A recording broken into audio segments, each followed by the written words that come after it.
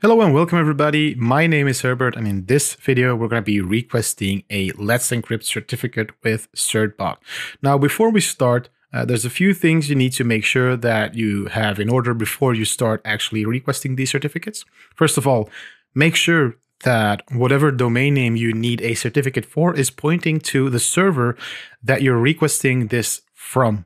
So right now we are going to be requesting a certificate for a domain name and also for a subject alternate name, also known as a SAN. And that SAN is going to be like a secondary domain or a secondary domain name or subdomain name that points to that exact same server, but also needs to have certificate validation. And a good example of this is like yourdomainname.com or www.yourdomainname.com. So we're going to be needing both because some people still use www. Some people just use the domain name to go to a specific web server. So we need to make sure that that's all okay. Now, first of all, we're going to need to install Certbot. So let's go ahead and do that. So let's do sudo apt install Certbot. And if you're running on a Red Hat based machine, you're going to be using a different package manager like yum, but I believe it's just the same, just like sudo yum install Certbot. All right. Okay, so it's installed now, and now we can actually just run the command. But first of all, make sure that any service running on port 80 is shut down. So let's say that you're running Apache or something like that. You're going to need to shut down that service because that port 80 is in use, and we're going to be using the HTTP challenge. You could also use a DNS challenge, but it's a lot more cumbersome to do like automatic renewals and things like that. So make sure that you don't have that service running. So you can check that by, for example, if you do systemctl status Apache 2, for example. We know that Apache 2 isn't running on this machine because I didn't install it, but if you would be running an Apache server or an Nginx server, any type of service that's running on port 80, make sure you shut that down first, because otherwise Certbot is not going to be able to bind itself to that port because it's already in use. With that out of the way, I have the command right here. So we're going to be using the Certbot tool that we just installed. So this is a lot to digest, so I'll just go over it real quick. So we're going to be doing sudo certbot. We're going to be requesting the cert only standalone, and then preferred challenges is going to be HTTP. And then the domain names will be certificate-demo.herbertech.com. This is just like a test domain that I created. And then the second one is going to be www.certificate-demo.herbertech.com.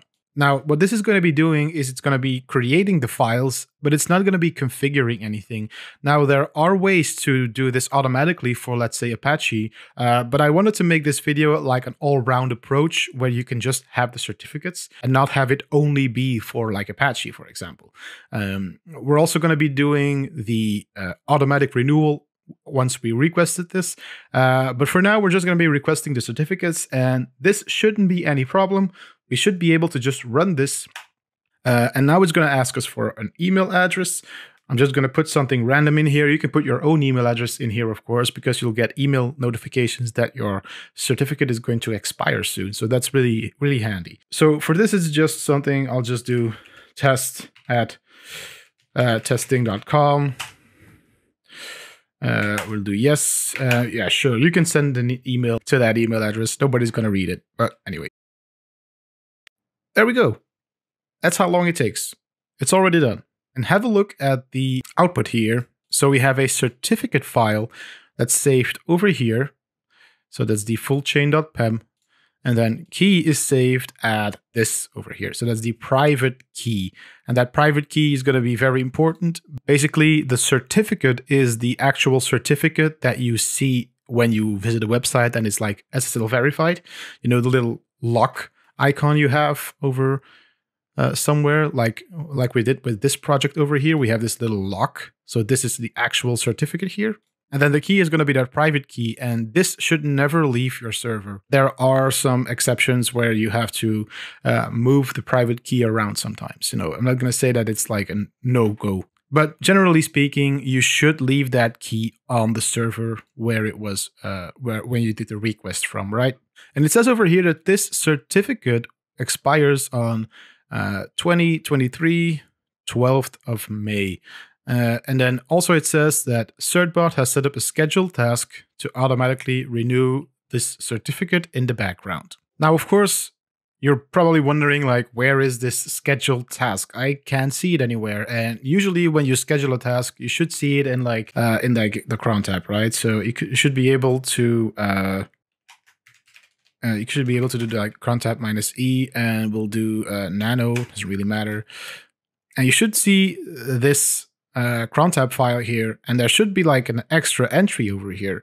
But that's not how Certbot does it by when you install it through apt. Instead, whoops, of course, yeah, I'm not running in Vim. There we go. So where you can actually find this, you can just do systemctl list timers. And then if you go to the right over here, we'll see that this certbot.timer is in here, and that activates the certbot.service. And if we go into certbot.service, let's do sudo, let's do systemctl status certbot.service.